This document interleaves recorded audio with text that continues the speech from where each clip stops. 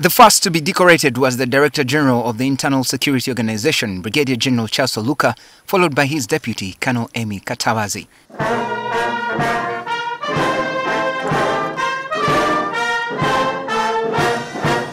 Representing the decorated officers, Brigadier General Oluka, who was promoted from the rank of Colonel, challenged his ESO staff to enroll for available senior courses, further emphasizing the importance of joint training. A number of ESO officers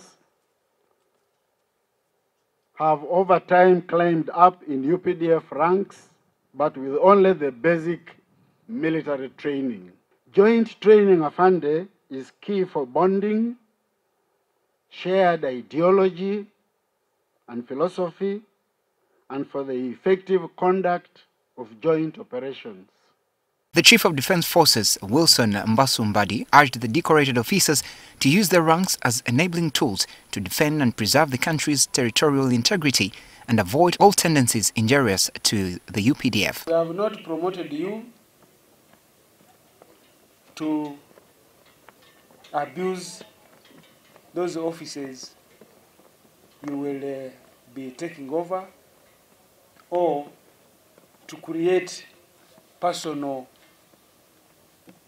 small kingdoms within the same department.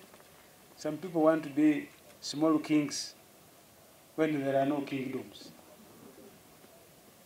So avoid intrigue.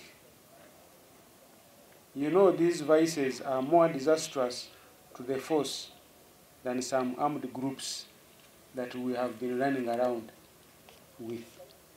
Meanwhile, he adds that the ranks are part of the continuous professionalization and standardization of the UPDF, adding that future promotions are to be based on placeability, usability, and availability of the budget.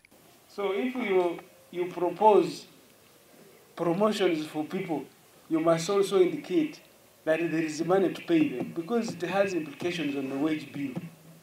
So until we have money, we shall not promote. Until you satisfy us with the causes, we shall not promote. Until we have a place to place you, hakuna ranga ingine. Benjamin Jumbe, NTV Weekend Edition.